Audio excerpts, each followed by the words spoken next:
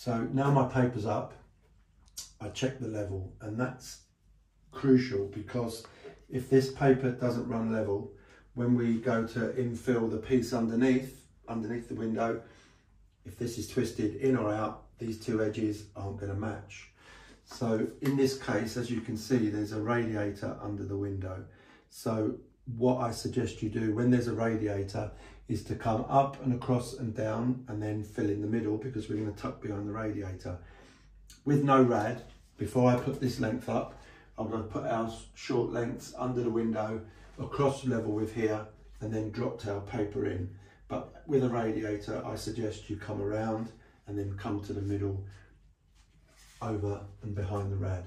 So I've checked the level of this paper. It's out, it's twisted over to the right. So I need this to be level. So that's why it's so hard. When you've only got a short piece to match up here, it's hard to get it running level. So I need to bring this paper over, back level.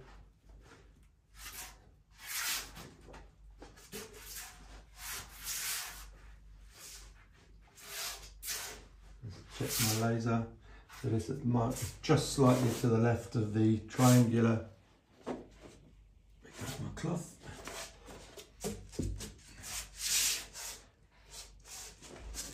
Okay, we're back level now. So I've moved that over, keep our patch the same now. It got twisted as I brushed it down, as I smoothed it out. So now I've got this back over and now I'm running level, which is absolutely crucial when we go to join up underneath the window.